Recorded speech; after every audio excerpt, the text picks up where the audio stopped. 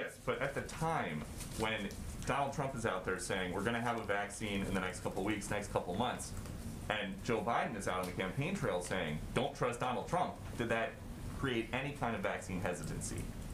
Not that we've seen in the data. I would note that at the time, just for context, the former president was also suggesting people inject versions of poison into their veins to cure COVID. So I think that's a relevant point. And Joe Biden, then vice president, was saying we got to wait until something is fully authorized, and it's still not.